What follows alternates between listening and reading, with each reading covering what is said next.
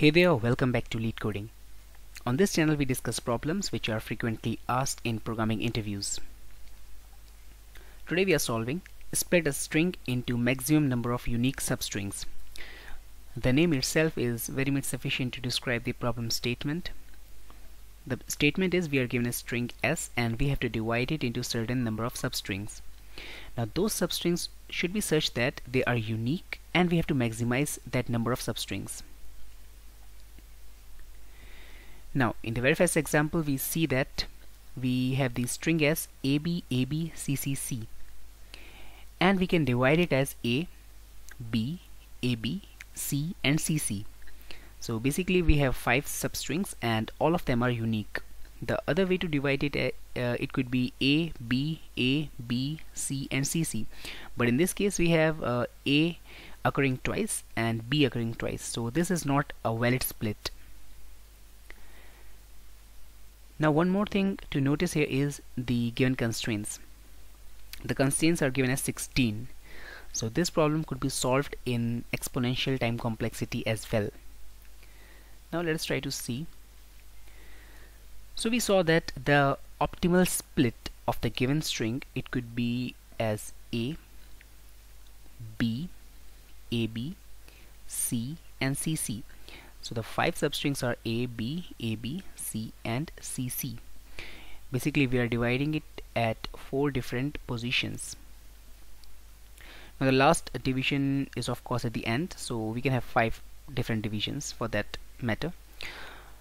And now if we try to solve this problem using a brute force method, what we can do is, if we have this string as A, B, C, C, C, we just have to try placing these bars. These bars could only be placed if we have this substring which we haven't seen in the past. So for example, we are starting from the very beginning and we just have A with us. Now we can place a bar over here because A is something that we have never seen in the past, so a bar could be placed over here. Also we can ignore placing the bar over at this position and we can move ahead, but let us say that we are placing the bar over here. Now the problem statement reduces to find the maximum number of splits in the remaining substring, and A is already been seen in the past. Now when we come to B, we can place a bar over here. Now we are just ignoring this part and this string is starting from B itself. Now if we place the bar over here, we can place it as we have not seen this B in the past. So let us say that we are placing it over here and now B has been seen. Now the remaining string is A, B, C, C, C. Again, can we place the bar over here? It is not allowed because A is already been seen and we will have to move ahead. Now can we place the bar over here? Yes, because the substring AB, it is not in the set of the seen substrings. So we can place the bar over here and then we can move ahead. Now ignoring this part and inserting AB into the set of the seen substrings. Coming to the next position, C. It's not been seen. So C is inserted into the set and we can ignore this part and we can start the substring from this position. Now we cannot place a bar over here because C is already been seen, so we will have to go ahead, and now CC is something that has not been seen in the past, so CC get inserted into the set. So this way we ended up having 5 substring into the final string, and this is the answer. Now I am taking the same example and I will try to demonstrate another split. So A, B, C, C and C. Now let us say that when we come and we try to place a bar over here, it is allowed, but we are ignoring this and we will be going ahead, so we are not placing it over here. We will place the bar over here. So AB got inserted into the set, and now if we want to place the bar over here, can we place it?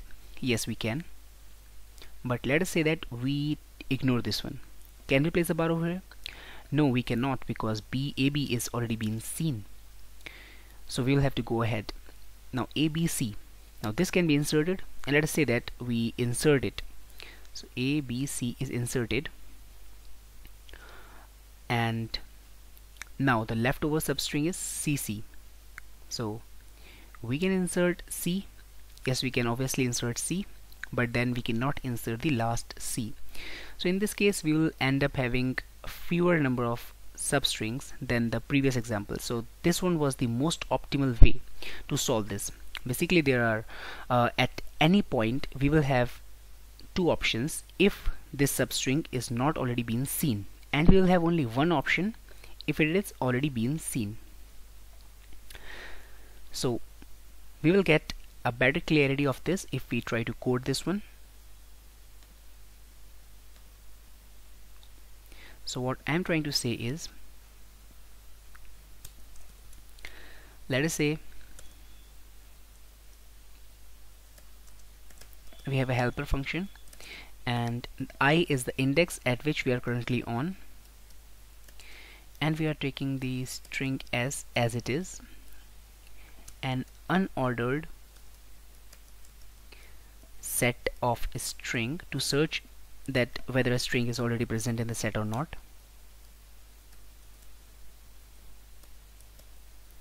and a temporary string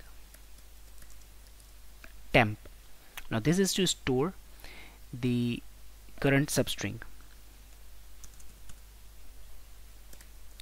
If I is equal to s.size, simply return 0, else temp plus equal to s of I.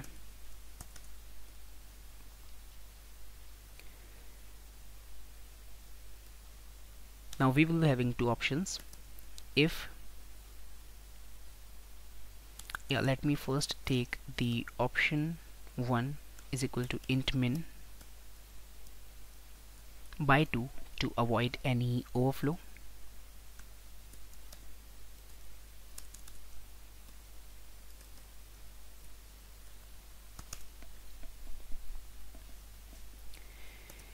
If st dot find the temporary string, if it is equal to st dot end, it means that it is not present inside the set already. So what we are going to do is we will have an option to just place the bar at this position. If we place the bar at this position, the current temporary string is going to be stored inside the set. So st dot insert temp, and option 1 is going to be 1 plus, because we are obviously increasing a substring, so we will be adding 1 to it. Help of I plus 1 s st, and instead of temp the next temp would be an empty string, so we are passing an empty string. And again you have to erase temp. This is a part of the backtracking.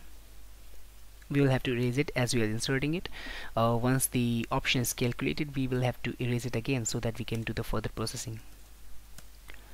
Option 2 is going to be I plus 1 s st and temp. So this is the option 1. We simply ignored this position, we didn't place any bar over here. And finally we can return the maximum of option 1 and option 2. Let us create an unordered set